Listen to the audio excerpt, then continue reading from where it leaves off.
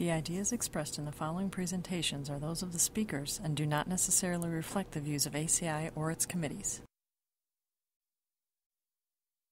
ACI web sessions are recorded at ACI conventions or other concrete industry events and will be made available for viewing free of charge for 1 week. Thereafter, they will be archived on the ACI website or added to ACI's online CEU program, depending on their content. You can earn continuing education credits through ACI's online CEU program. Visit www.concrete.org to register. ACI conventions provide an opportunity for networking and for keeping up to date with the latest in concrete technology and practices.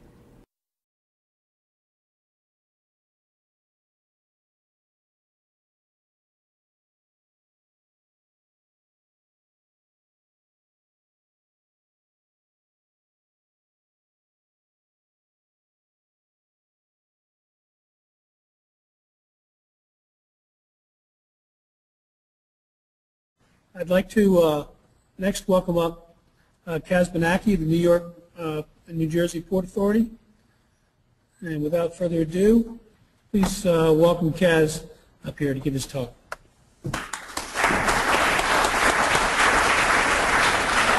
Well, good afternoon.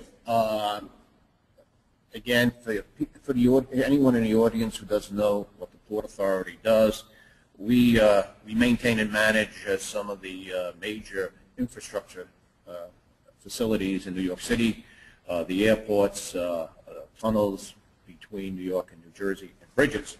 So we basically have quite a bit of concrete that we use in our facilities, and we certainly want sustainability.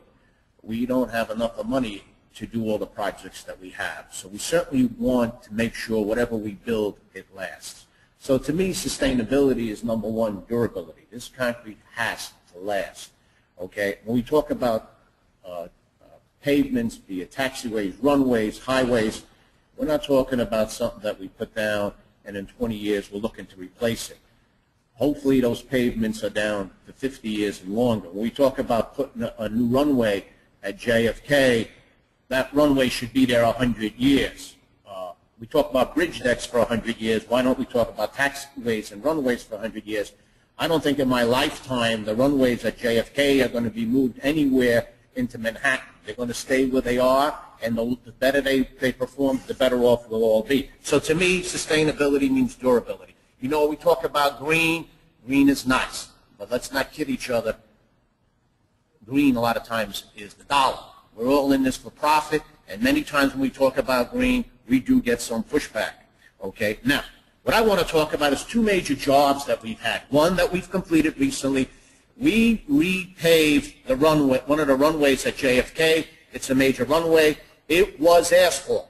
The reason why it was changed to concrete was because the asphalt didn't last. Every 10 years or so, we had to repave it. So the managers at the airport said that, hey, we've had enough of this. Let's try to put concrete down, and let's see if this will last. And the reason why they wanted to go to concrete, we did put some concrete pavements at JFK, and they liked the performance. So the bottom line is the best way to sell concrete is it's got to perform in place. Okay, it's got to perform. If we put concrete down that needs to be repaired in 1 year, needs to be replaced in 20 years, nobody wants it. You could put the black stuff down and do the same thing, at a cheaper price. It's got to work. So we replaced this runway, and it looks like we're going to be replacing another one in a couple of years with concrete. And the other job I want to talk about is rebuilding the World Trade Center. The World Trade Center is a Port Authority property. It's falling to the Port Authority to rebuild the Trade Center. And I'll go over some concrete work that we've done there. But first, let's talk about rebuilding 13 right, 31 left. That is a major runway at JFK. You're looking at that runway looking north from Jamaica Bay. Here's a shot of the same runway looking west. Okay, and part of that runway was not completed yet. You can see here it's still asphalt. This half was done in 3 months. 3 months we placed 200,000 yards of concrete. This runway was shut down for 3 months, and again, JFK is one of the busy airports, so they shut down that airport for 3 months. You better get it right. We have over 35 million people that come through there, and it's one of the busiest airports for cargo. The runway is almost 3 miles long. 18 inches of pavement was put down, and a total of 250,000 yards of concrete.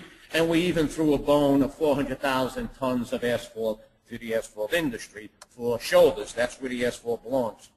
Okay, now, the criteria in the industry for runways, taxiways is the flex test, okay, flexural strength, ASTM C78. And I think the standard now is that you have to get 650 pounds in flex strength. I don't know how we came up with 650. It used to be 750, then it went to 700, then it went to 650. So I asked, I said, how come we're down to 650? They said, well, we're having problems meeting that flex strength in the country, so that's why we came up with 650. I said, well, at least you're honest. That's a good answer. But I said, for us to get 650 with our materials in this part of the country, I'm talking to the FAA now, okay, because we are negotiating now to change their specification for our use. We get money from the FAA, so, we have to use their spec P501, which was just recently revised, okay, and updated, okay? And I said, well, 650 is no good for us, 700 maybe is a little better, but we don't want to give any bonuses, okay? Now, the FAA spec has payment reductions if you don't get 650. You could get payment reductions, okay? And if you get above 650, then you could get bonuses. So my discussion with the FAA was to do with this. I said, look, we don't want to give anybody 6% bonus just because they meet the flexural strength requirement. How in the heck does the flexural strength really relate to the problems that we have with pavements? It really doesn't. I mean, if you get 3,000, 4,000 PSI concrete, that's probably good enough. Our pavements fall apart because there's cracking, there's spalling, the joints aren't holding up. I said, if we're going to give somebody a bonus, we want to make sure that the air, the water, and the permeability of the concrete is low. And they didn't have any problem. They didn't have much of a problem with that to this point until they said, okay, that sounds good. And I said, but we're going to test for this. Oh, crap. And that's the stick in the mud, okay? We're going to test for it. And if you don't meet, and I'll show you what the requirements were, you do not get a bonus.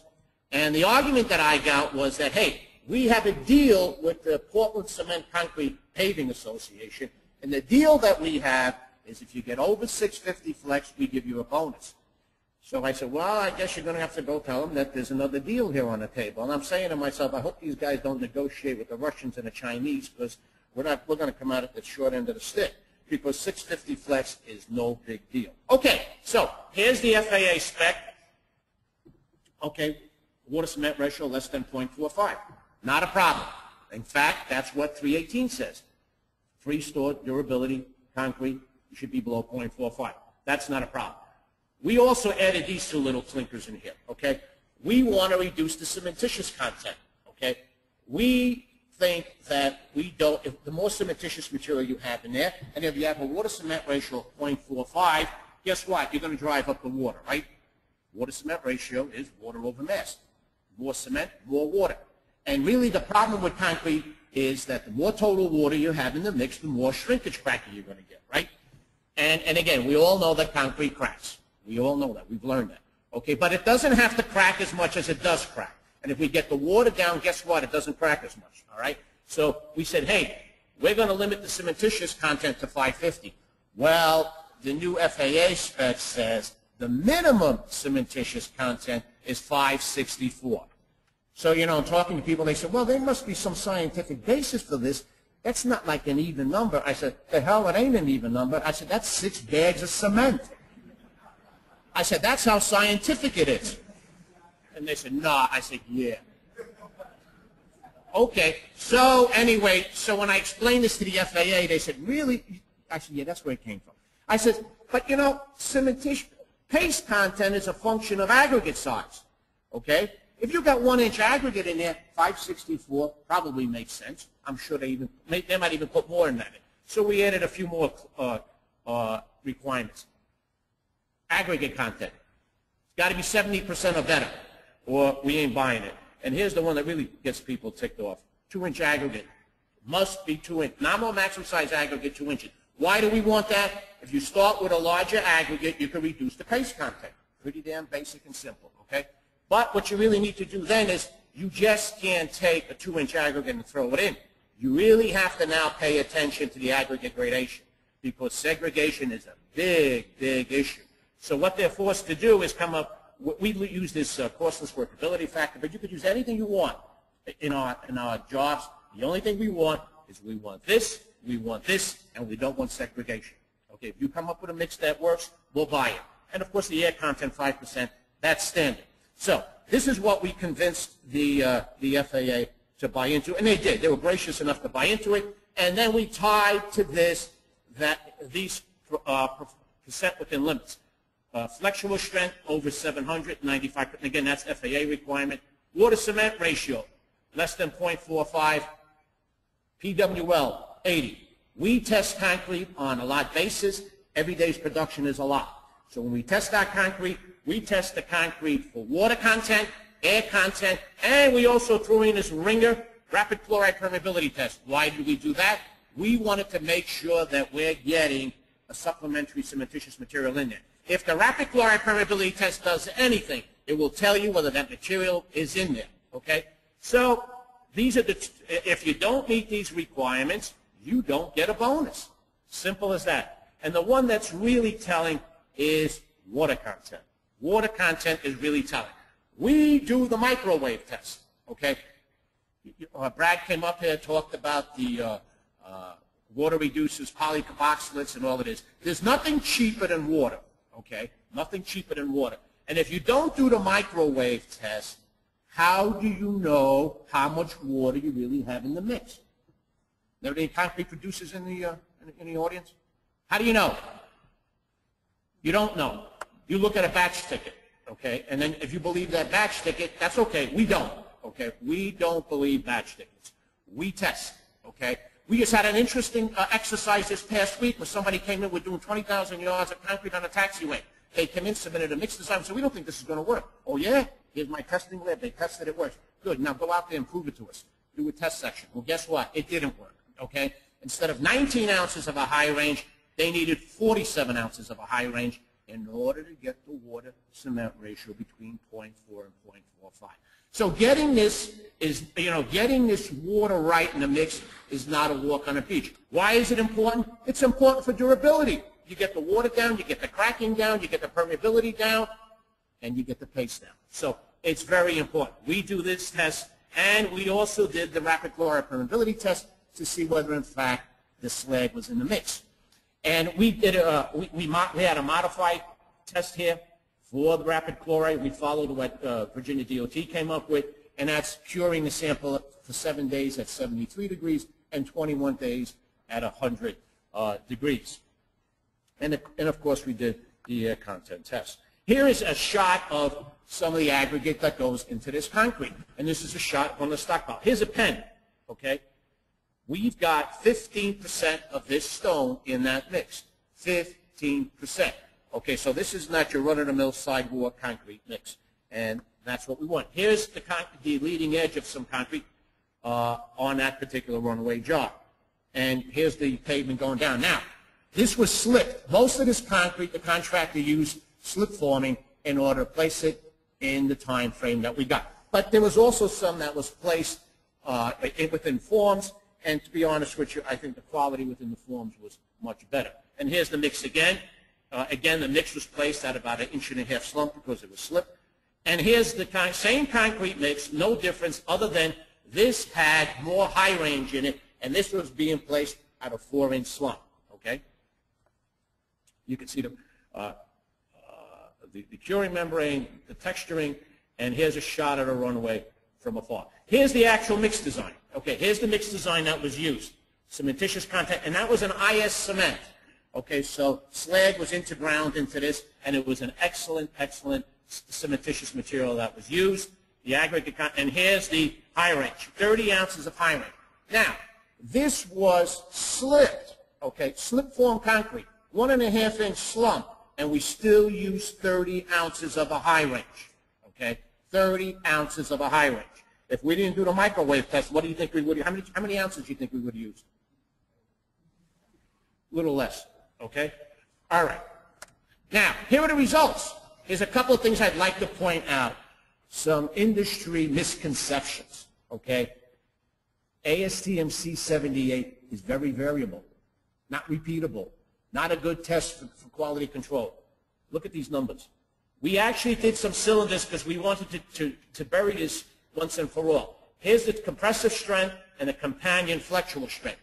The flexural strength was almost 1,100 psi. I just want to take you back a little. The FAA spec is 650. 650. Here's what the water-cement ratio was in the field, 0.40. Why was it 0.40? Because the contractor wanted to get a bonus.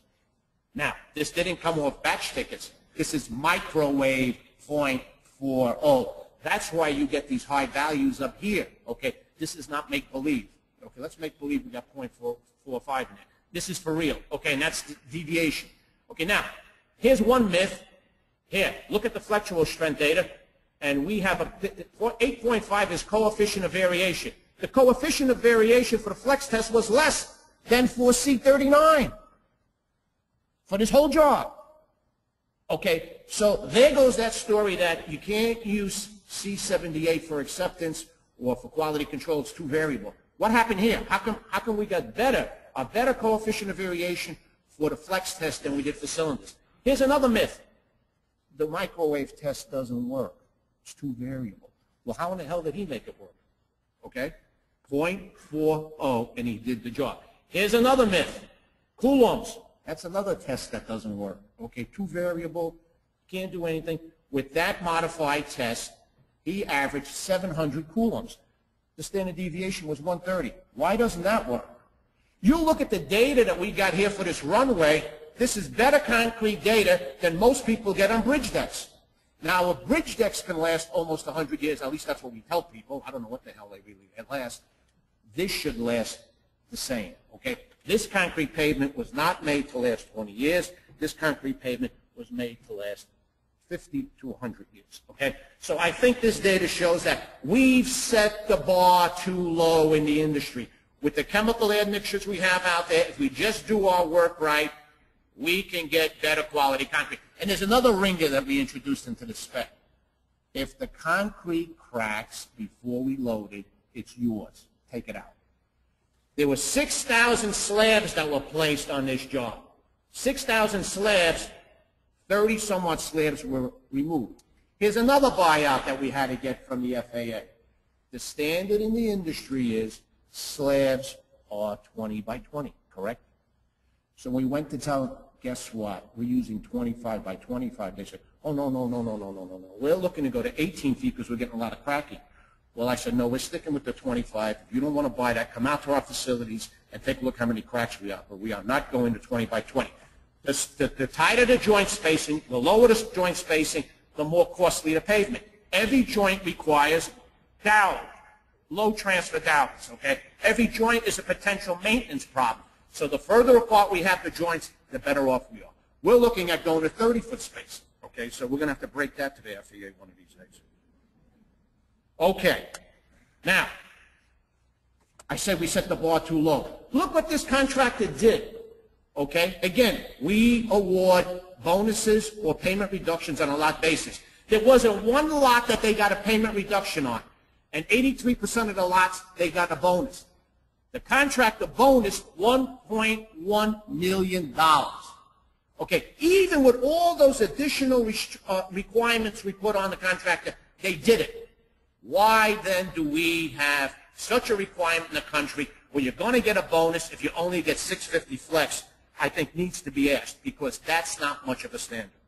Okay, rebuilding the World Trade Center. The World Trade Center belongs to the Port Authority, okay? Unfortunately, we all know what happened there on 9/11. I'm showing you a shot from the west side of the World Trade Center. This photo was taken from the World Finance Center, which is just west of the World Trade Center. What you're looking at here, these are the original footprints of the two towers. This is the North Tower, the South Tower. This is Tower 1 going up. This is Tower 4 going up. This is Tower 3 and Tower 2. The other thing I want to show you, there was there's major construction below grade here that you can't see. There's going to be a major mall here below grade. There's a subway that goes through here right along Greenwich Street, okay? That subway had to be resupported in order to be able to allow people to move from one side of this site to the other. And I just want to show you, I point that out because there was, we really had to use some self-consolidated concrete to the nth degree in order to get this job done, and I'm going to show you that mixed design. But this is the 1-9 subway line where we had to reconstruct the support system for this subway in order to allow this wall to cross the street here. Here are the two memorials, here are the two footprints for the two towers. This is already done. It was opened up on 9/11 of this past year. The cascading waterfalls. This is the pavilion for the memorial. This is looking at the names that are enshrined along those pools. Here's the look at the tower. Here's Tower 1. Tower 1 now is approximately at elevation 1,200. It's 1,200 feet up in the air. Okay, here are the requirements for the concrete. For the core, now this has a concrete core top to bottom.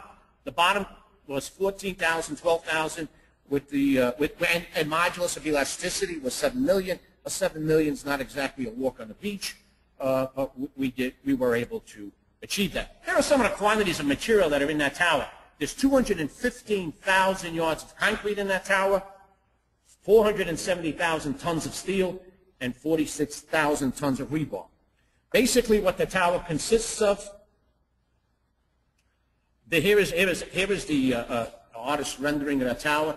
It's an octagon in shape, okay, and the tower itself is going to is 13,000 feet. It's 1,300 feet, and the antenna is another 400 feet. Total tower height is 1776. Now, the tower is constructed with a concrete core and with a steel frame on the outside, okay? And again, the concrete core is to house the elevators and the egress from the tower in the event of an emergency. You can see that the steel is rather robust. Here's a W14 730. That's 730 pounds per foot. So the steel frame on the outside is quite robust. Here's the concrete core. These are the walls on the inside, the thickness of the walls. And on the outside, here's the north and south walls, 48 inches. Actually, it doesn't show you the walls below grade. Below grade, the walls, these walls were 4 foot 10 inches. And you can see they're pretty thick going all the way up. And these are the east-west walls, 30 inches. And here's the schematic on what the tower looks like. It's 70 feet below grade. That is, the basement is 70 feet below grade. And you can see this is the office area. We're up to here now. We're up to 1,200. The tower tops out at 1368, and then there's a 400-foot antenna that goes up there. There's going to be an observation deck, restaurant, and all of this is office space.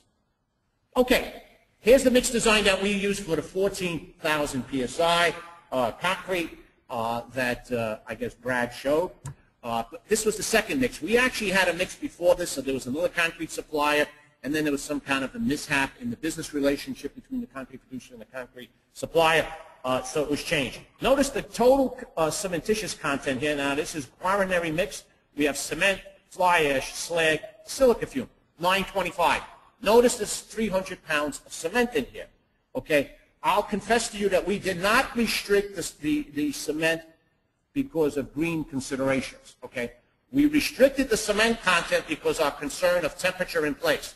When we inherited this project, the foundations were already awarded. Once the foundations were awarded, the developer said to the Port Authority, I'm not building this building, goodbye. And the governor said, I guess you guys got to build it now. Go ahead. So anyway, when we got the mixed designs for the 12,000 PSI concrete that was being used for the foundations, they had 700 pounds of cement and 100 pounds of silica fume, total cementitious content 1250. Tim, I'd like you to do a heat curve on that one for me. So anyway, when we looked at this, we said, this is crazy. How could we do this? So when we went ahead and we put together the concrete specification for the tower, we said maximum temperature in place in the core 160, delta T 35. That's how we came up with 300 pounds of cement. Okay, so it had nothing to do with environmental consideration. But I think the point to be made here is that green concrete, okay, is technically also, could be technically also good concrete, okay? So you don't need to have green concrete and sacrifice anything. We've got great quality here, and you know, I'm not here to bash cement. I'm just saying that we should be aware of that the cements of today do hydrate rather quickly. At least that's what we found with the cements that we have downtown. And almost every one of them peaked in temperature in the forms in 24 hours. And to get a temperature in the forms of 180 degrees was not unusual. 180 degrees. You should keep that in mind, okay, because the cylinders are cured at 78 degrees tops. So if somebody could educate me later on, how does 78-degree cylinder relate to 180-degree, 150-degree concrete in place? I'd like to know that story, because the probability is the two are not related, okay? All right, so anyway, here's the mix design, and look, we certainly put in a lot of admixtures here. High-range water, hydration retarder, and defoaming agent. You know what we found? Even with 300 pounds of cement, that we lost workability. And the reason for that is the water-cement ratio is rather low. Not that we ever got 0.24, that's another joke. That's nice in the lab, but it doesn't work in the field. Okay, but we needed to put in a hydration retarder to slow down the hydration, even with 300 pounds of cement, because the workability was horrendous. Okay, so that's why the hydration retarder's in there. Now, when this guy got on board, here's what he first averaged, 14,000, 14, 14. And again, we have a specification where we have end result and we have payment adjustments. We awarded this guy 50% payment, of course, the concrete. We said, by the way, our spec does not mean average of 14,000. It means we want 14,000 every day, and we didn't get it. But then when things got rolling, he actually got to 16,000, okay? And he's doing a marvelous job, great job. Okay, I just want to show you here. Here's the concrete. There you go. Oh, here we go. That's that 14,000 PSI concrete in the forms. Okay, it's self-consolidating concrete. What's the slump on this? I mean, we love the slump test. There ain't, you know, you can't measure the slump on this, but look at it, it's moving like a river. Okay, this is self-consolidating concrete, and it worked very good. Okay, another mix that we have now, 10,000 PSI. This concrete is being now pumped 1,200 feet, okay? And again, the cement content here is about 950. And again, high-range water reducer, hydration retarder in it, again, for the same reason. And the strengths are very good, okay? We don't have much of a problem getting high-strength concrete. Again, this is not something that you get up in the morning, you put these numbers together. There was a big effort involved where, you know, we got the concrete producer, we tested, we worked, we tested. You know, it doesn't just happen with a lot of wishful thinking. You got to do a little work. Okay, here's a view from my corner office up there, like hell. But anyway, you can see here, this is from Tower 1. There's the Verrazano. Here's New York Harbor. There's the Statue of Liberty. I just want to share with you this invert pour, which again was a complicated pour. We elevated the subway, temporarily supported it, and now we had to pour an invert slab below it, 30 inches thick, had to be filled. And again, you couldn't get to it, so it had to be self-consolidating concrete, and the concrete had to go to the bottom of the invert. We actually had a summer mix where we actually took out another 100 pounds of cement. Why? Because we found that we were losing the workability, and we took out another 100 pounds of cement. We got better workability. That was the only reason why we did it. Here are the results, 8,000 PSI concrete. Obviously, we blew it away. Look at the water-cement ratio. Imagine getting 12,000 PSI concrete, a 0.4 water-cement ratio. Okay, here's this slab that we poured.